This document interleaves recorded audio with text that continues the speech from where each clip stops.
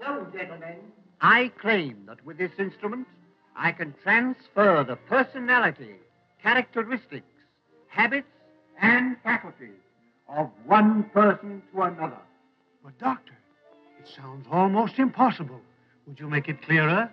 Well, for instance, gentlemen, here I have 6 men of distinctly different personalities. I will place this belt upon one of these gentlemen and transmit a wireless wave to a belt worn by a subject 10 miles from here. The subject will immediately lose his own personality and literally become the person who is wearing the belt at this end. I will now phone my assistant and see if he's ready for the experiment.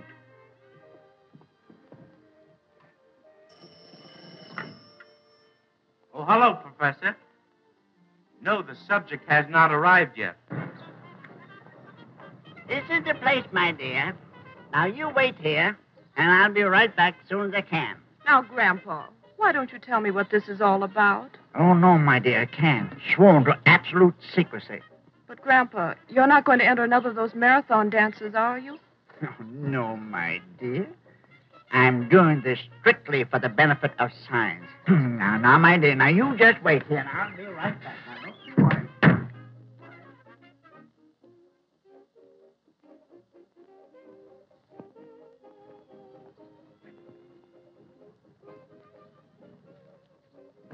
Well, I certainly wish gloves would come back into style again. Gloves? Why? So the well-dressed man won't get fingerprints all over my magazines.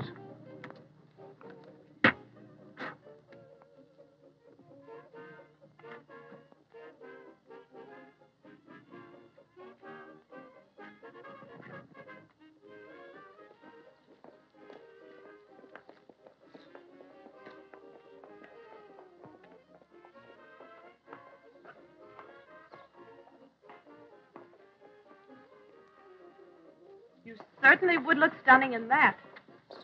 Who said that? Oh! Muriel, what fancy meeting you here. This is almost an event. Muriel, there's a dress in here that you'd certainly look stunning in. Oh, yeah?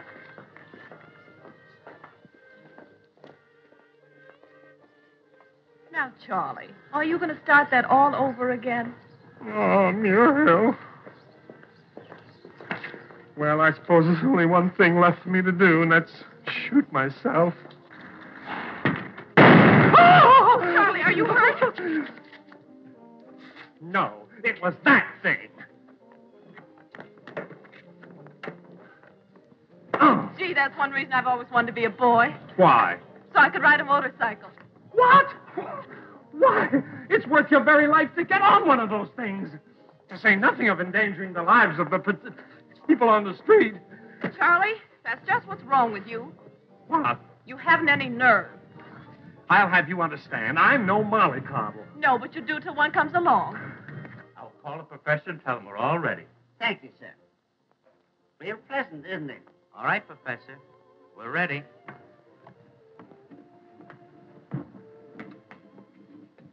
Young man?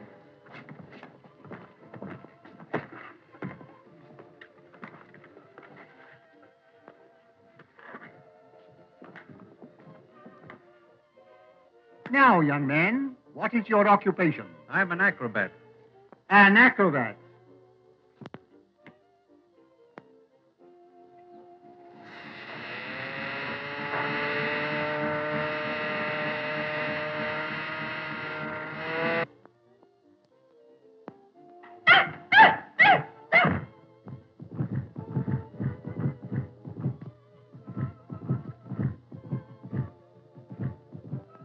It's great, Professor.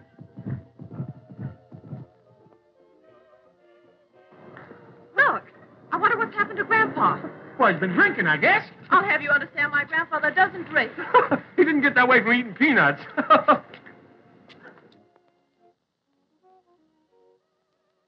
Gentlemen, the first experiment was a success. We will continue. Why, Senator Dalrymple? Are you hurt? Am I hurt here? Get me home as quick as you can. Hey, what about your belt? have that with my cup. Oh, thanks. Well, goodbye. Au revoir. Where'd he go? He went that way. The belt! Did you see which way the old man went? Oh, Mr. Dalrymple? Yes, sir. Why, he went down that way. Thanks. Excited. And what is your occupation? I'm a trick motorcycle rider.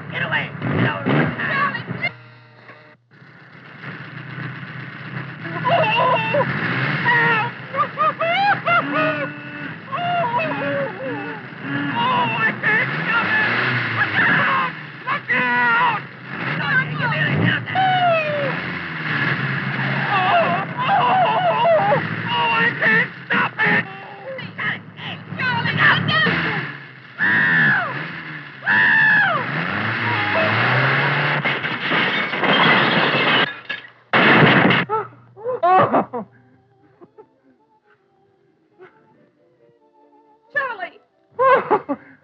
Charlie. Help me. Oh, Charlie, are you hurt? And what may your occupation be? In my country, I have no occupation. A sheik? A sheik.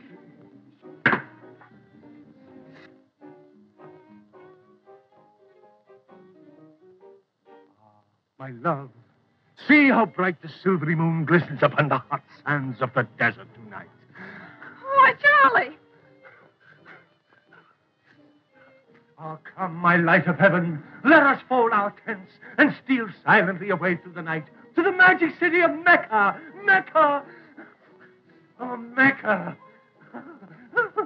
Mecca, my love! Mecca! Oh, Mecca, Mecca, beckoning us to the bazaars where I shall array you in royal raiment, gossamer veils woven from moonbeams. Your every whim shall be granted. My pockets are swollen with drachmae. Oh,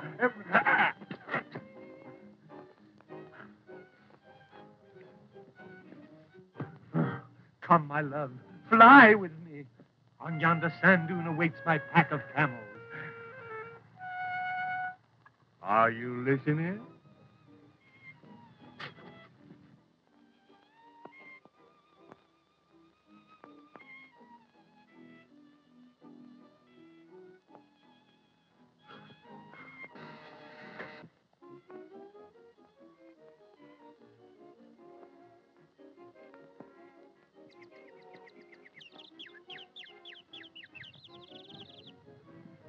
Oh, my sheep. Tell me more about those moonlight nights in the desert. What? And let us tarry 'neath palms in some cool oasis. Come, seat me high upon your dromedary, and let us glide through the night. Well, I'd hate to do that without your mother's consent. Very well. Mother's in the house now, entertaining some friends. And may the gods of fortune smile upon you. Oh.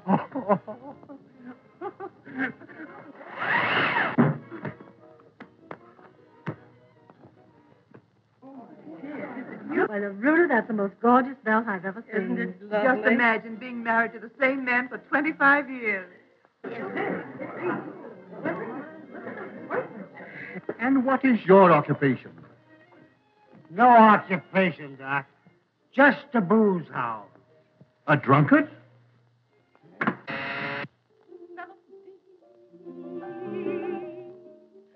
Speak words of love to my enraptured heart.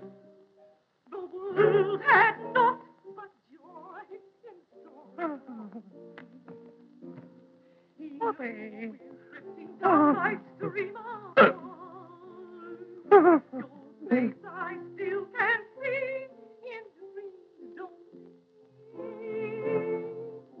I know that it would ease my breaking heart to hold you in my arms just once again.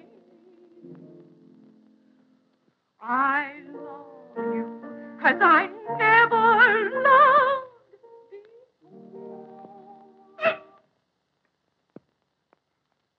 When first I met you on the village green,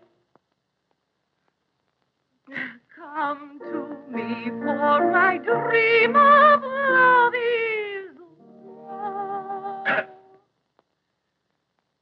I love you as I love you. When you were sweet, when you were sweet, 16.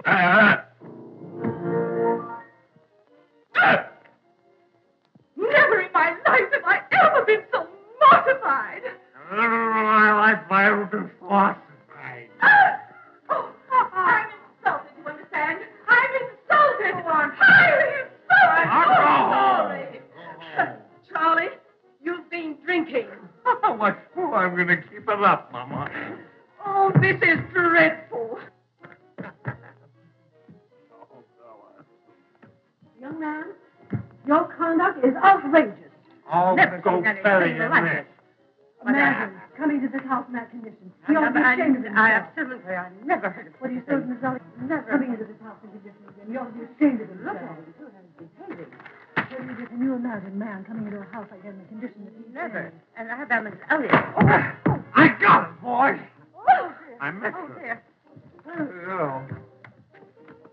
and I don't know what to say to her, dear. Oh, dear, let's go. Yes, dear. I'm so sorry. All right, come on. No, it's...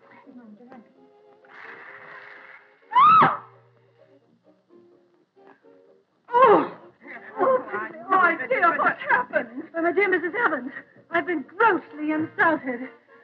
And I shall never enter your house again. Well, nobody asked you to come in the first place, cutie. Nurse and a couple of poo-poos.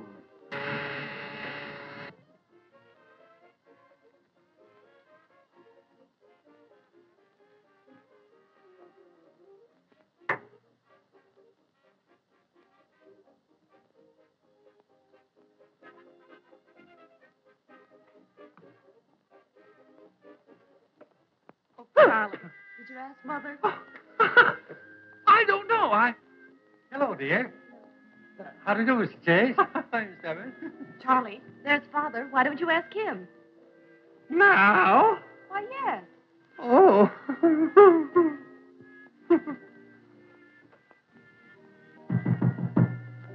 Come in.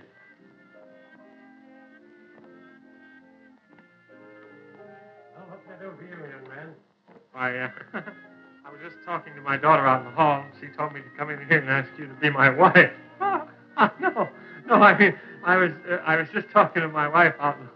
What I mean is, I want to marry your wife. I know you're. I want your wife to become my son-in-law. No, you're. Oh, I want to become your daughter.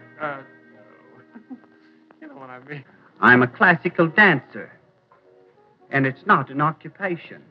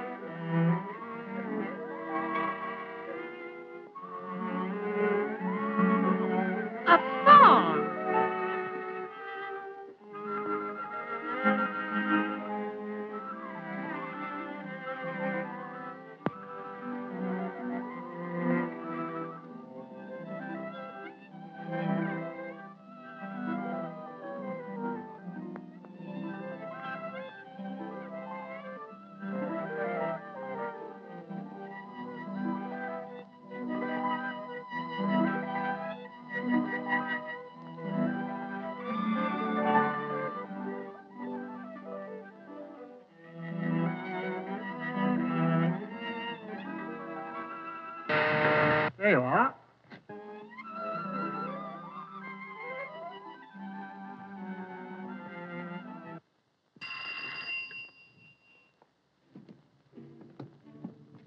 What can I do for you, sir? Stand aside. But you can't enter here without being announced, sir. Oh, no? What's the meaning of this? You know what I mean. We've come to get the belt. Oh, Tyler! They've come to steal my belt. My anniversary present. Get it off. I'm a prize fighter, and can I go?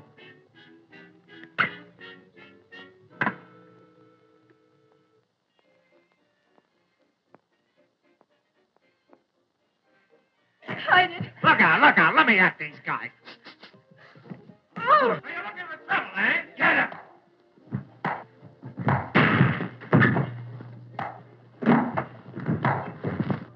Oh, boy, can I go?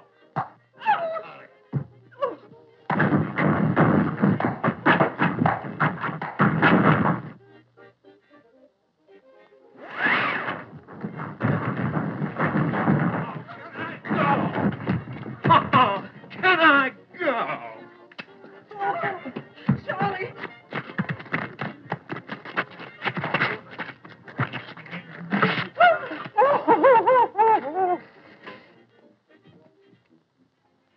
Charlie!